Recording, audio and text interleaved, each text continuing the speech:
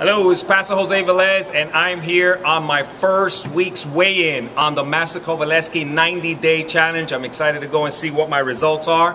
And basically, I've been trying to stick to the plan here. It's had some rough days here, had to be on the road, and kind of did a couple of fast food days in there. But I believe on my first week, I should have knocked it out the park here, hopefully having some good results here. So let's see what the results are on the scale here.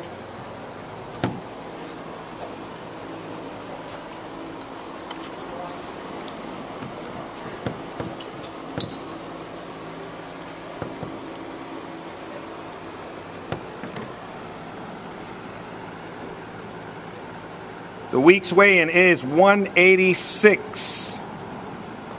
Is the week's weigh-in. That means 50 pounds of that is fat. 27% of the body is fat.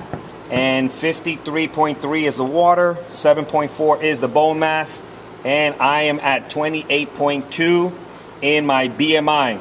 And basically, guys, I just want to say that again, going through the weight loss process, it's not always an easy journey. You have some good days, you have some losing days, but the key thing really is understanding that weight loss is like a marathon. It's not a sprint. It took us some time to gain the weight. It's going to take us some time to healthily take it off. So I just want to tell you, next week I'll be weighing in again, and I actually be looking to bring myself down even further because I don't want to shave my head. So I got 90 days to make it happen.